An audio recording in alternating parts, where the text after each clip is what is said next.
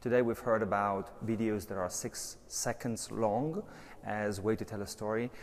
We've heard about new newsletters that become homepages for readers. So the world is just undergoing an amazing transformation, and I believe that the publishing industry 5 years from now will be nothing like we know it today.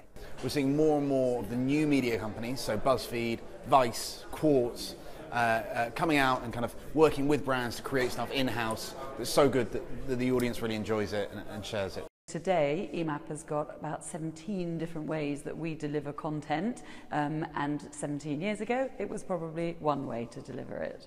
Now the big challenge is how do we get that content into people's pockets so they're carrying it around with them, and obviously we're on the device that is preeminent and that everybody is obsessed with at this time. I think there is not one key, but stick to your content.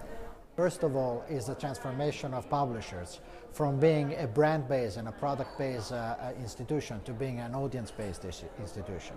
And this year, for the first time, we found proven areas of success across 6 themes that are clearly identifiable as key innovations in the industry: mobile, video, programmatic advertising, native advertising, e-commerce and events, and big data/smart data. People are consuming video in new pockets of their day. Everybody always says, how much TV can someone watch? But really what we're doing as content publishers is reaching those people where their need is, when their need is, during new pockets of their day. Future growth in media is all about happy customers. We talk about customer joy at EMAP, and you want customer joy because you get amazing characteristics in your own business if you've got happy customers. The winners will be those that harness everything across all the different formats, so are looking at their tablet, are looking at mobile, are looking at online and desktop content, as well as the printed format, and indeed all the social channels, and finding a way to maximize each of those channels with different types of content that moves the consumer between them. Publishers should really be focused on what they write, what they produce, and what the user's preference are.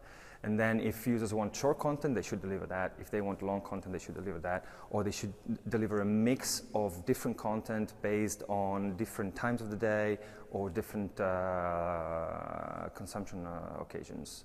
Yeah, just improve your products and your offers and get to know your audience.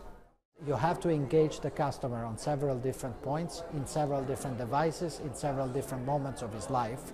And so to do this, you must make sure that you have, both as a set of production values and as a set of user experience values, a consistency that breeds the relevance relationship and the depth of interactions that we need.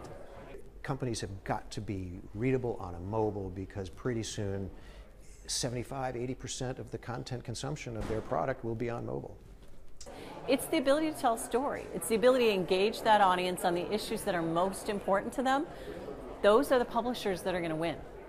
The key to unlocking real growth in media today is social, thinking about how you can get people to share content, thinking how you can optimize content for different platforms, and I think if you can do that, the sky is the limit. Again, driving principle should be the reader first.